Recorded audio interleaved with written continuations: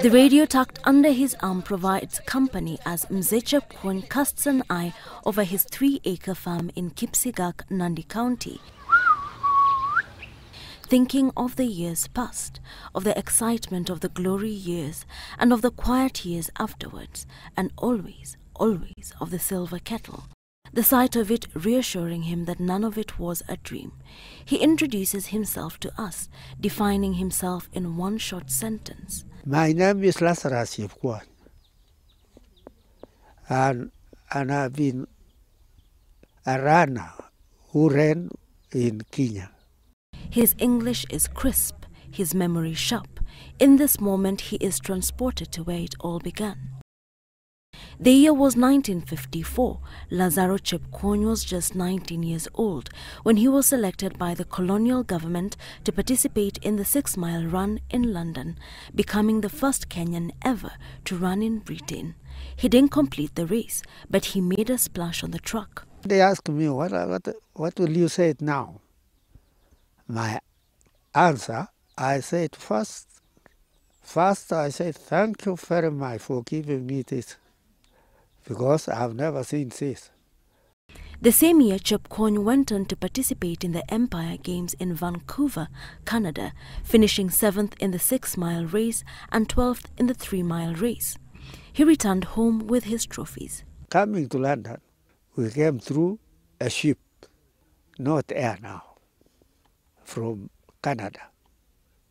We came up to London by ship, and we stayed 2 weeks in London, showing us everywhere. We go around Queen's hotels, where very many parts of London. And then we rest there, and then we come back to Kenya.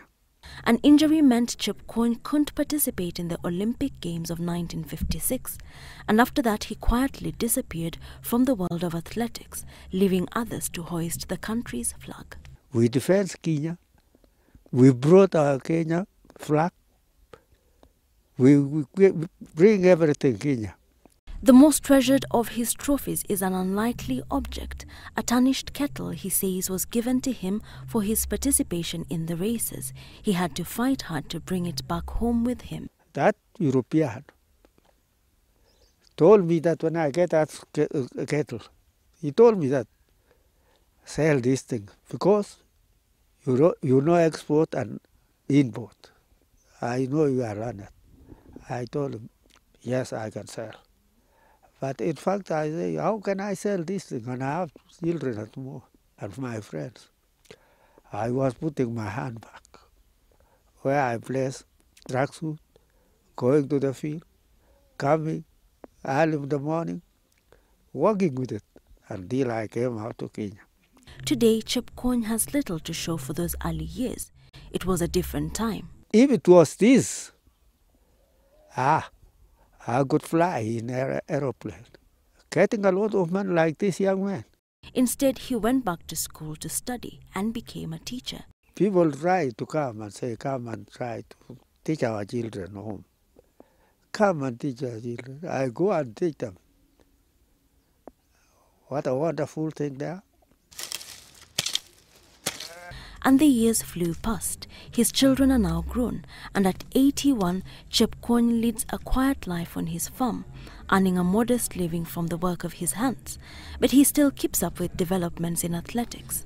This young man, I'm encouraging them to buy lands and when on that. Ni mtu anapenda maendeleo, pia hata kwa mambo ya ukulima, yeye anapenda sana mambo ya ufugaji na ukuzaji wa majani chai. And when the Olympic Games begin in Brazil later this year, he will be watching. He gives us one last glimpse of the kettle before he puts it away again. To others, it is just another tarnished kettle. To Mzee Chepkwony, it is a pot of dreams fulfilled. Wilkisanyabwa, Citizen TV, your story.